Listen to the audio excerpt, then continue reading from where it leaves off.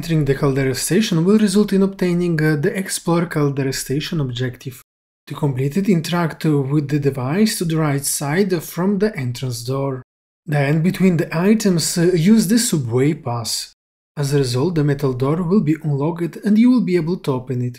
Next, by going slightly to the left, you will receive a sub-objective to rewrite the Caldera station scene. To do so, aim with your weapon at the white spot between the rod cones. Now wait a few seconds until the ghosts in front of you will stop speaking. Once this will happen, you will receive the new plot element. A few seconds after, you will receive a hint to open the plot board. Once inside, click on top of the central bottom post-it.